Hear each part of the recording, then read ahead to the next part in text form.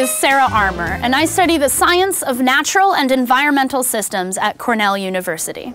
Winter is kind of harsh. You have lots and lots of snow. Everything's super cold. Any water that's available is going to be completely frozen, and food and shelter is really hard to find. Migration is an animal behavior that many of us are very familiar with, where all of the animals in a population move to a warmer climate to avoid the worst of winter.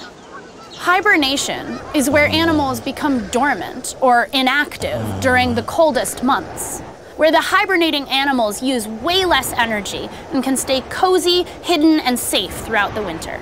So why would some animals want to sleep through the winter? If you're an animal that eats insects, winter weather makes it really hard to find food because insects definitely are not active in cold weather. And if you are an animal that eats plants, winter is a difficult time to get food because most plants are covered in snow. Mammals grow thick fur coats in preparation for winter, and this helps them conserve heat during the coldest months. Many cold climate mammals have blubber, like polar bears and seals, as well as some birds, like penguins. The blubber storage also is a way for animals to have a supply of energy to use during the winter when food is more scarce. One very good way of keeping warm is to minimize the amount of heat that is lost by minimizing body surface area.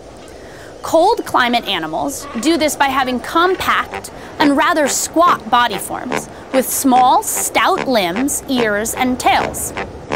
The snowshoe hare faces the challenge of sinking into the deep snow as it hops along. To combat this challenge, the hare has very wide hind feet that act as snowshoes to redistribute weight so that they remain above the snow. Polar bears, lynx, mountain lions, and bobcats also have very wide feet. Some animals change color in the winter to help them blend in with their surroundings. This camouflage helps prey hide from their predators, and it helps predators keep out of sight from their prey. Think of some examples of animals you might see as winter approaches and throughout the coldest months. You might see some fluffy birds and puffed up squirrels with thick coats to keep them warm.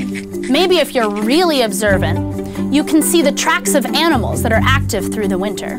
Even in your own backyard, it's easy to see how animals have adapted to winter. All you have to do to see these cool winter adaptations is look around.